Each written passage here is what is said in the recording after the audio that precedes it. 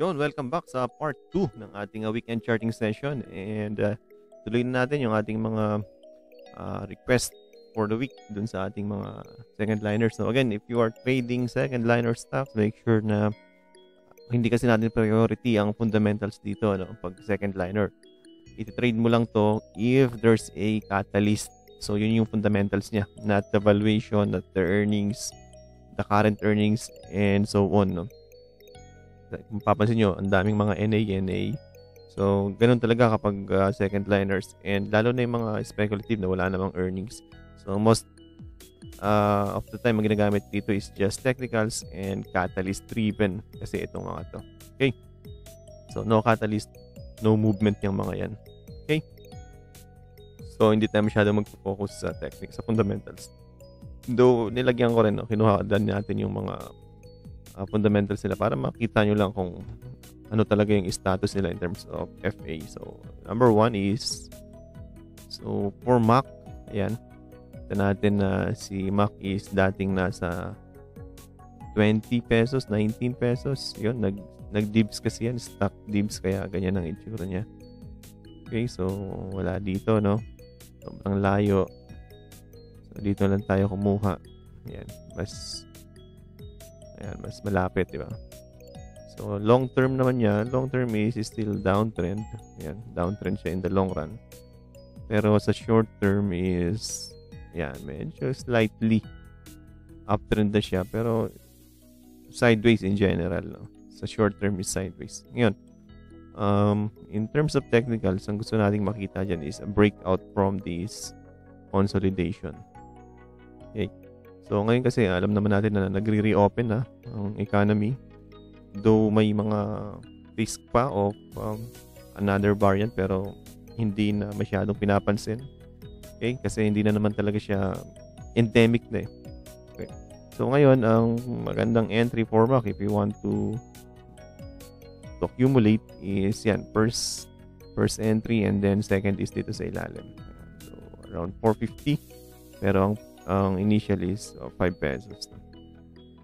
Yan. So, most likely, ganito ang magiging itsura niya. Kung walang panic. So, ito panic na to pero hindi siya nabasag eh. So, around 5 pesos maganda to si MAC.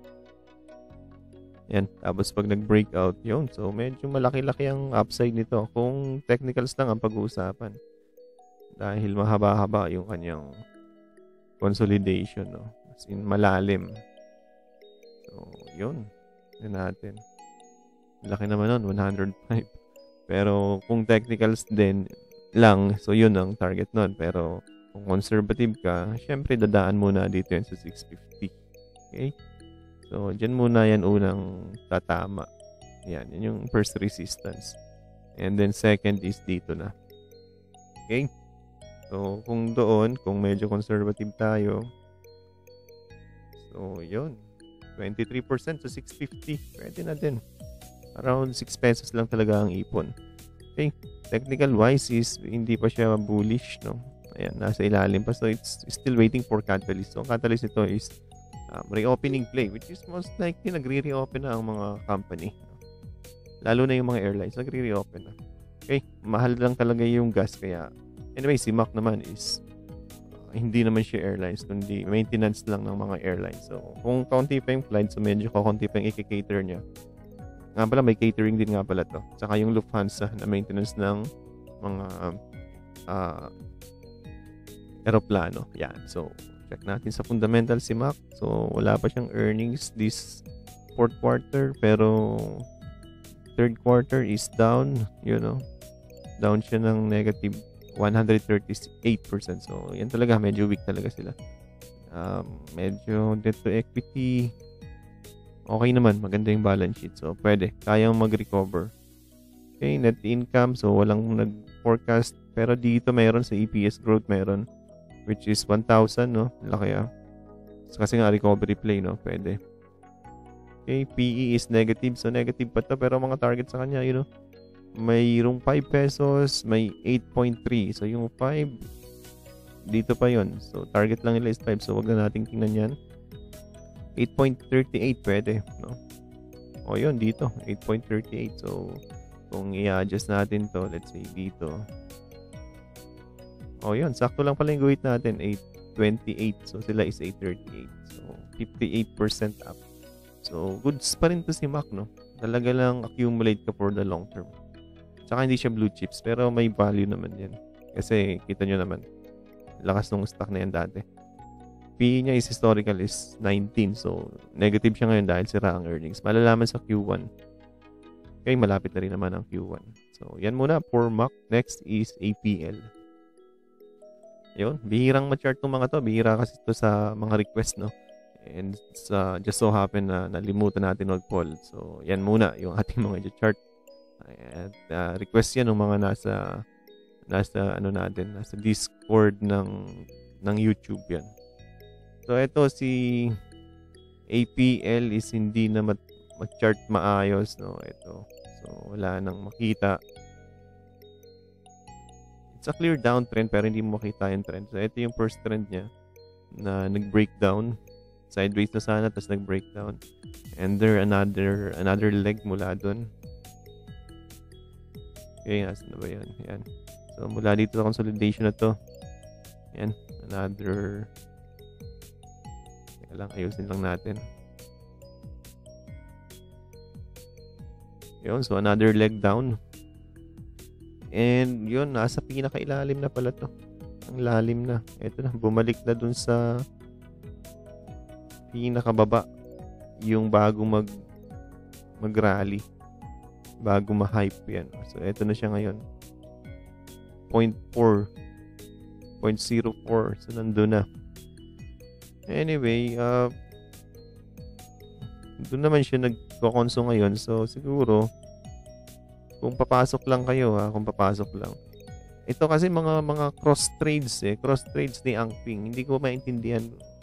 Anyway, paka-cross niya, nagsisell din siya So, hindi magandang sign yun. Ibig sabihin, nagdi-distribute siya. Ang question is, bakit may nag-distribute at this level? So, it's either may investor na pumapasok, kaya ganun. Pero yung nagko-cross is hindi rin tinitrade rin nung nagko-cross kasi after niya mag-cross at nag-rally, binibentahan niya So, pwedeng range trade kung believer kayo. Yan. Pwede ditong pumulot sa 0.04 tapos bibenta mo dito. Yan. 0.46. So, laki 15%. Pero this is high risk kasi alam mo namang walang earnings yan. Second is wala rin namang operations pa. Unless may catalyst kaya ganun. Kaya malalaki yung volume. Pero local play hindi ko masyadong bet. Tingnan na lang natin pag naka-breakout dito. Pag naka-breakout dyan, then saka natin pwedeng sabihin na ayan, pwedeng mag-challenge yung 0.6 na yan. Pero ang laki na yan. Dito kasi yung mga di ba nag-FOO to, no? After FOO, ito yung yung tradable na yung FOO shares nila. So instead na mag-rally, nag-breakdown pa ng 30%. So yung lahat ng nag-avail, ibig sabihin exit yun. Hindi nila nilaro. Dapat tinulak nila para naka-exit sila. Pero ang ginawa nila is instead na itulak, so binenta pa. So yun, lugi yung mga nag-FOO dito. Yun, so technicals lang. Walang fundamental reason. Unless may insider kayo, then you can share at tingnan natin kung ano yung possible effect niya. Lalo na yung mga block sale ni Angping. Kung may insider kayo about that, then that's good. Or, kahit hindi insider, kumbaga, kung stock nito, aralin nyo mabuti, bakit may block sale? Sino yung pumapasok at sino yung may-exit. So, we can assess na. Yan. APL, wala yan. Walang fundamentals. So, losses pa. Ayun, may earnings, pero maliit lang yan. Okay? So, wala talaga tong basura as in. Basura stock. Okay, CHP. Earnings, third quarter lang to. Up siya year on year. Pero, up din siya. Q on Q. Malaki. Pero again, Q3 pa to. Maganda rin yung balance sheet niya ngayon. Mataas lang yung debt to equity at saka yung liquidity. Hindi masyadong maganda. Pero, okay yung net profit. Earnings is down yun. May forecast sa kanya na down siya this 2022. Book value is 3. Target price is, book value is 3 pero magkano presyo nito? 0.85 na lang pala to. Bottom na. Ayun, nag-double bottom dito tapos bottom uli ngayon. 0.85. It's possible dahil dito yan, kasi hindi maganda yung forecast ng recovery sa kanila, no. Mahal kasi ng ngayon ng semento, yung mga construction materials, kaya bibihira yung mga marami kang makikitang nagko-construct pero hindi CHP yung gamit yung mga local cement lang or minsan mga galing China, no, kasi ito medyo mahal, medyo may problem to sa net profit. Okay, PE is 7 times, historical niya is 25. So, dito mo, mukhang cheap na to, no? Pero pag, yun yung sinasabi natin, cheap for a reason dahil dito sa forecast niya. Mukhang mura siya pero hindi humahabol lang yung kanyang valuation sa kanyang technicals. Nauuna yung technicals mag-price ng negativity. Pero anyway, yung target niya is 1, lowest is 1. So, pwede kung technicals lang, no? Kasi nga, sabi ko sa inyo, catalyst driven tong mga to. Nag-rally naman siya last 2020 pero mula doon downtrend na. Mahirap talaga magpaipit sa second liner lalo sa mga ganito. Kaya ang sinasuggest ko lagi dun sa mga nasa Discord, blue chips lang, lalo kung bago lang kayo. Blue chips lang tirahin nyo. Kahit maipit ka dun, babalik yun, no? Mayroon naman tayong mga fundamentals dun na binibigay. Sundan nyo lang yun, di kayo magkakamali dun. Well, ito kung may hawak, no? So, wala ka nang magagawa. Kung naipit, no? Hindi ko alam kung saan kayo naipit dito. Ngayon, kung wala kayong hawak at gusto nyo lang bumili, yan, pwede at that level. Tapos, cut mo lang kaagad. Ang tanong, ba't ka bibili? May catalyst ba? Kung wala, hindi tinitrade ang basura kung walang catalyst. No? Huwag nyo nang pansinin itong mga ito kung walang catalyst. Anyway, kung gusto mong i-price action lang, yan. O, yan na. Yan na mismo yun. 8%. Ang tanong kung makakalabas ka ba? Kasi baka sa bid and ask, baka walang liquidity. I mean, pag nag-iwan ka, kailangan mo ibenta pababa para mabenta mo. Para ma-liquidate mo, no? Clear downtrend yan. Kita sa RSI, kita dito, lakas ng selling pressure. Tsaka kita nyo, pag kinumpare nyo yun sa PSE, ang PSE nagra-rally na. Bakit ito naiiwan? Ayun, no? PSE is strong, diba? Strong na, umakyat na. Ito bakit naiiwan? So that means something is wrong with the stock. Hindi siya sumasabay sa market. Yan ang problema sa second liners. Pag walang catalyst, hindi yan gagalaw ng matino. Okay, so yun, CHP, SEB.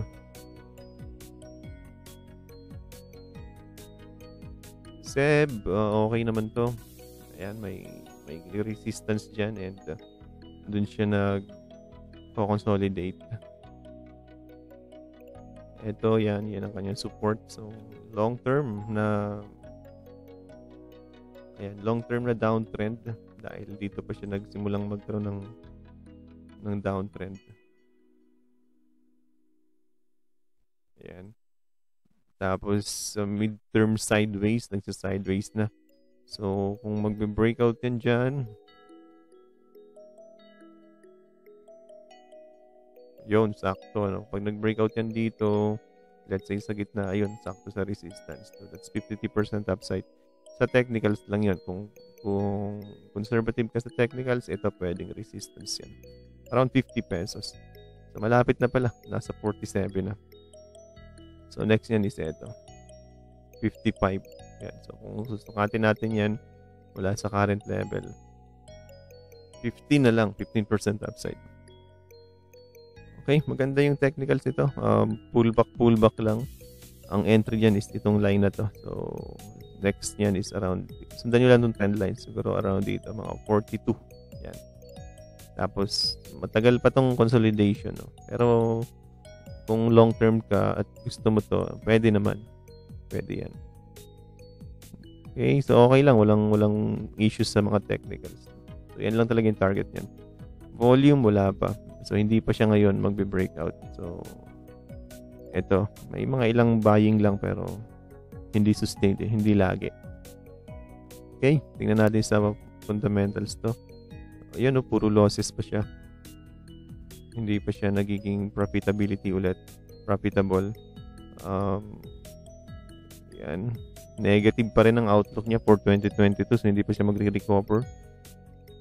Baka nakaka-survive lang sila ngayon, pero hindi pa nakaka-recover totally. No? Target price is 51 to 55. Average niya is 52.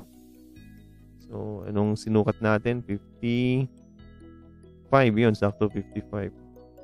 Ang 51, nandito yun sa babang konti. So, pwede na yung 55 kasi sakto naman sa technicals. Kung makaka-breakout na. Kung makaka-breakout lang. Pag hindi, edi pwede mong bili dito yan sa 42. Let's say, nabili mo sa 42. So, yun. Hanggang dito muna, 48. So, that's 17. Tapos, 30% pwede na. Okay? So, okay din naman to si Sep. Time lang talaga kailangan nyo dito. Ito, sira pa to lahat. No? Sira pa to. Pero, syempre, pag inantay mong maging maganda na yan, di ibig sabihin, mataas na yung chart. Okay? RRHI. Consumer. No? Consumer play. So, sabi ko sa inyo, medyo we are still neutral sa consumer stock. Though, kung type nyo talaga to si RRHI, pwede rin naman. Kasi sila yung mga store na retailers na tawag sa kanila is non-discretionary. Sabihin sa ayaw at sa gusto mo is mag-grocery ka, di ba? Pero si RRHI kasi is not pure supermarket. Meron siyang mga specialty store, DIY store, mga ganun. So, yun, medyo mix of discretionary and non-discretionary. So, kaya medyo weak yung chart niya, no? So, we're neutral for the general ng consumer. Okay? Anyway, kung nadinig nyo sa charting natin to sa live, sinabi ko lang na mas better si RRHI kaysa kay JGS. Well, that's true. Pero, kung best pick, so hindi consider si RRHI as best pick kasi yun nga, consumer siya, which is tatamaan ng inflation. Okay. Pero kung chart-wise lang, you can see a downtrend channel dyan na na-breakout. Tapos ngayon is nagko-consolidate, no? So, it's like a falling wedge. So, ito. Yun ang resistance niya. So, dun din yun. Okay? Ayaw na matanggal. So, ito rin yun. So, ito rin. Sige, simplihan na lang natin. So, ito rin ang resistance. Ito pa rin. Ang tanong is kailan, no? Anyway, may isa pa rin yung tatamaan dito. So, kung makaka-breakout yan dyan, you got 13 to 25. No? Pero I think baka hindi. Kung mag-breakdown, so ito ang support mo. 48. Ayan. So, don't touch muna ako dito dahil neutral lang naman. So, baka may mas maganda pang pick. Pero kung mag-breakout din sa pwedeng abangan. So, abangan mo lang sa breakout para at least may momentum na pagpasok mo. Unlike kung uunahan mo, what if mag-breakdown pala. So, falling wedge siya, pero dapat mag-materialize muna. So, wag nating i-anticipate. No? React na lang tayo. So, ayan. Pwede pa yan dito eh. Yun, no? 51 bago mag-breakout. So, pag pumasok agad ngayon, edi, yun, 5% pa yung risk. Okay? Ayan. And, yeah, hindi pa naman siya bullish dito. Downtrend pa rin siya dito. So, antay muna, no? Not, hindi pa ngayon. Maybe next week or next month. Okay? So, that's the technicals ni RRHI. Sa fundamentals naman niya is, medyo, hindi maganda talaga yung net profit niya. Okay, goods lang yung kanyang balance sheet pero medyo hindi ganun ka solid yung earnings. Yan. Ito naman is 3Q, so let's wait for the annual.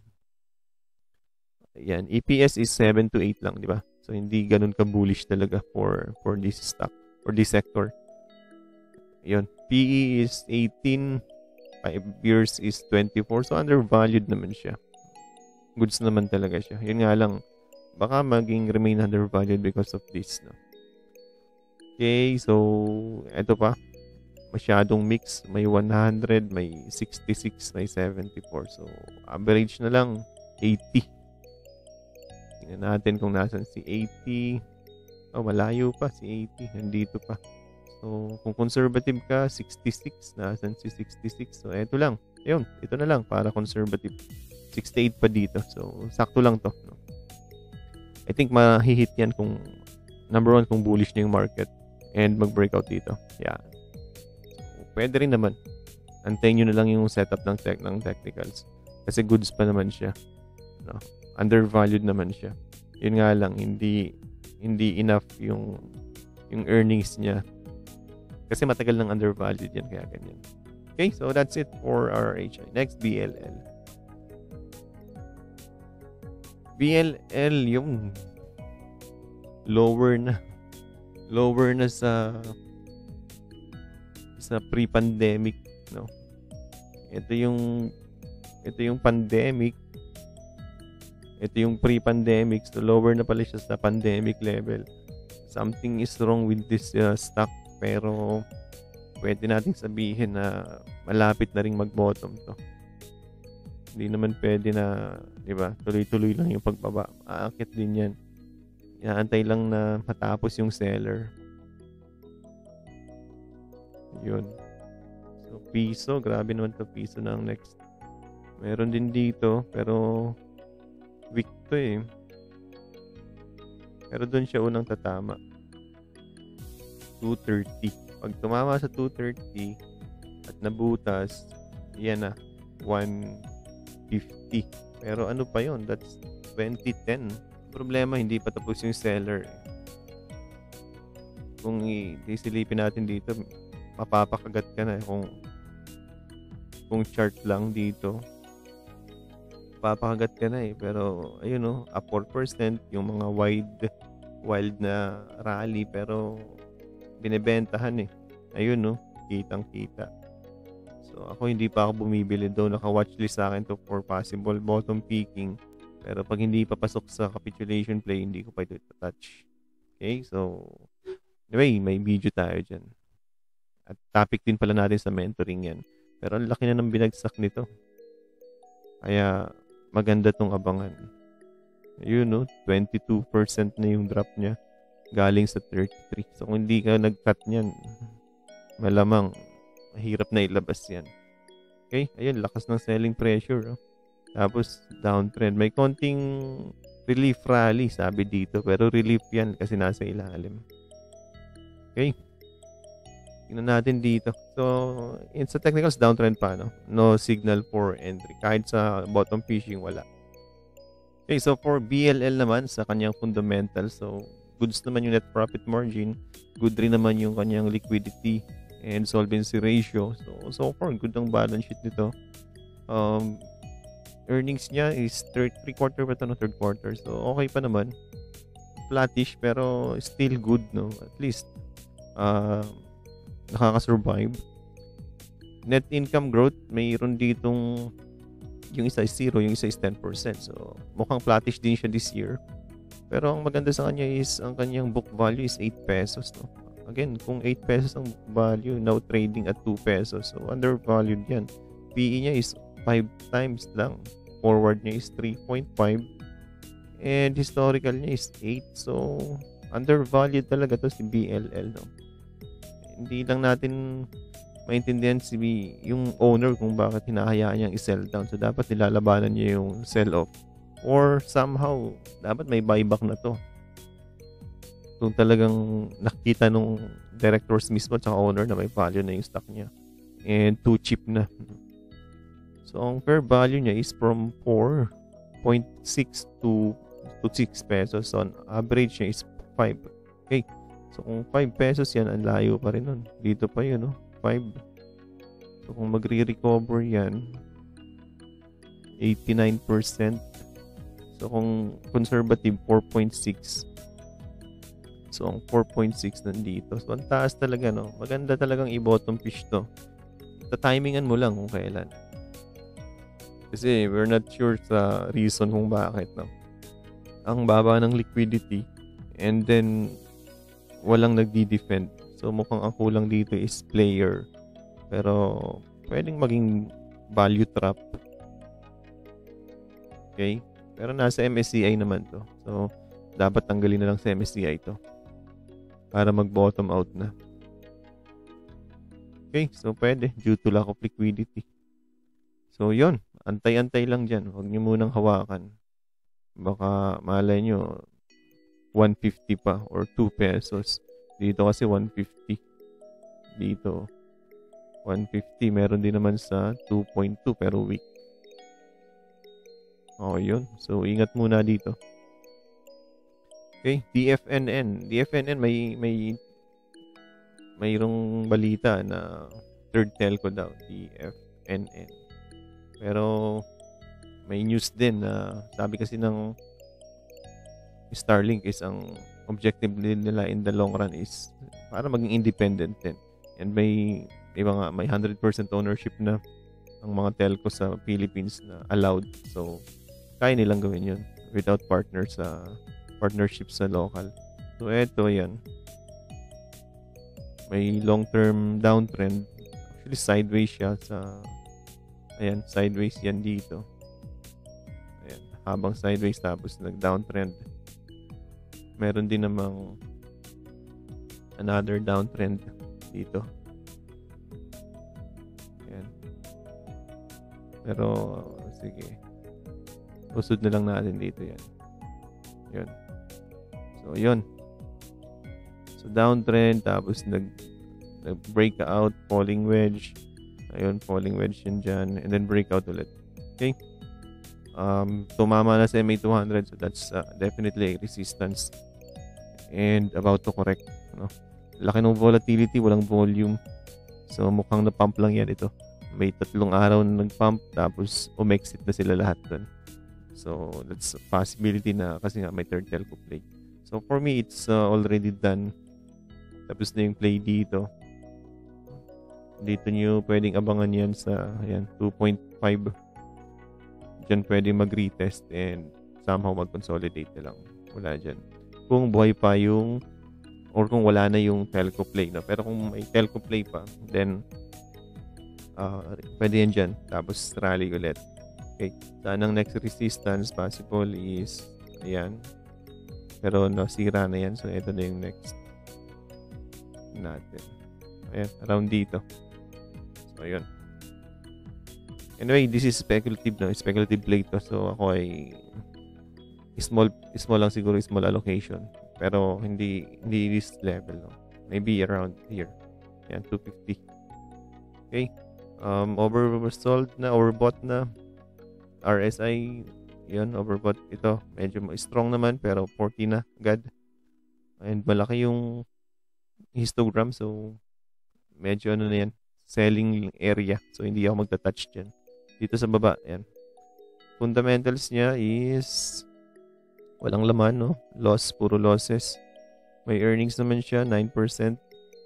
Pero, I think maliit lang yan. And then, PE, wala din. So, walang fundamentals, no? Disregard. Ano lang to? Technicals lang and hype lang. So, yun. Hindi naman magtatagal yun. Kasi Dfnn, alam ko ito, yung provider ng mga e-gaming. Yun talaga ang products nila. Hindi telco. Pero kung sabi kasi sa news is magiging possible partner ng Starlink. Pero, converge na yun. Kung may partner lang din sila. Pero yun nga, in the end, magiging rin naman, independent din naman si Converge or si Starlink. No? Okay, so yan muna. Ingat dyan. Basura play yan. Nakakasunogin ng portfolio. Kung hindi marunong, wag na mag-touch. Spnec, walang fundamentals yan dahil wala sa balance sheet. Though, may fundamentals yan pa after ng share swap. Okay, so wag na muna nating tingnan ngayon. Mag-chart muna lang muna tayo. Spnec. May funda naman siya pero hindi pa visible sa balance sheet sa FS. So, ayan. Ang fundamentals niyan is meron siya ditong share swap sa 250. Ayan. So, ibig sabihin, nandiyan ang fair value. Yan. Kasi, makikipag-share swap nga siya sa parent at 250 per share. Yun yung value nung ipapasok na company. Okay? Pero hindi pa na ipapasok. Kaya, Malay nyo, hindi pa matuloy. Okay? Or, well, ang inaantay na lang naman kasi is approval ng PSE. Okay? So, yun. Ito naman, mayroon siya pang another fundraising which is the SRO. Ang SRO is, ang range is around 176 yan hanggang 164, 160. Yan ang range ng SRO. So, yan ang buying level. Kung gusto nyo nito, dapat makabili kayo near or inside ng area na yan. Okay? So, wag nyo madaliin to. Kung magbibigay sa loob ng box, so much better. Kung hindi, edi I think initial support is 176. No?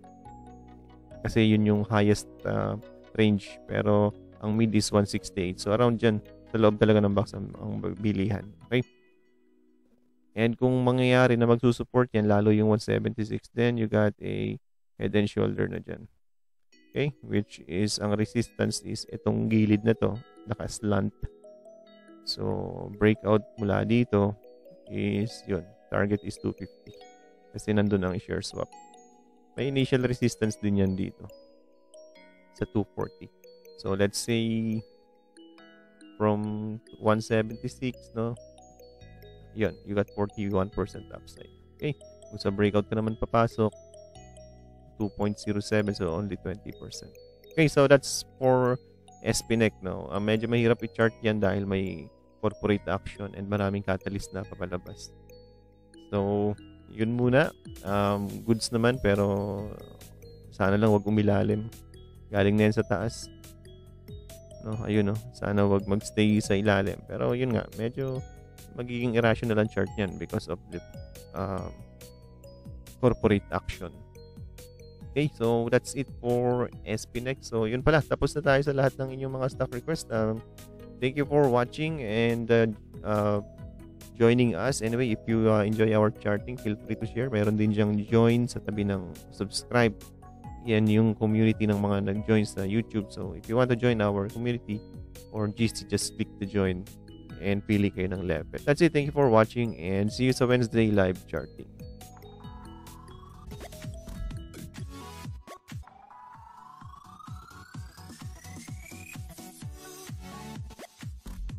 Hello guys, welcome sa Hybrid Analytics YouTube channel. In this channel, we are making a lot of review every week ng mga stock request, no? Galing sa ating Facebook group. And then, paka-subscribe natin, i-click natin yung bell, tapos select natin yung all para may notifications kayo every time na nag-update tayo or nagpo-post tayo sa community.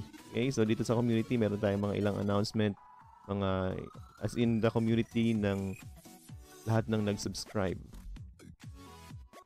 And then, if you want to learn more about stock market, just check our playlist. And then, ayan, nandito yung ating mga stock market learning resources. Meron din tayo diyang free webinar series, 17 videos, no? Yung isa is 19 videos. We also have here a join button. So, if you want to unlock yung mga video na for members only. Anyway, if you want to vote dito sa ating mga stock requests, yung sinachart natin every week. So, just join our Facebook group, Philippine Stock Market Analytics. Okay? So, join lang kayo dito para makapag-vote kayo dito sa ating poll na sinachart naman natin every Friday, Saturday, and Sunday. Okay? Last dito rin tayo nag-poll para sa live charting every Wednesday or Tuesday. Okay? So, join lang kayo dito. Philippine Stock Market Analytics, TFT Institute. Enjoy watching guys and thank you for supporting our channel.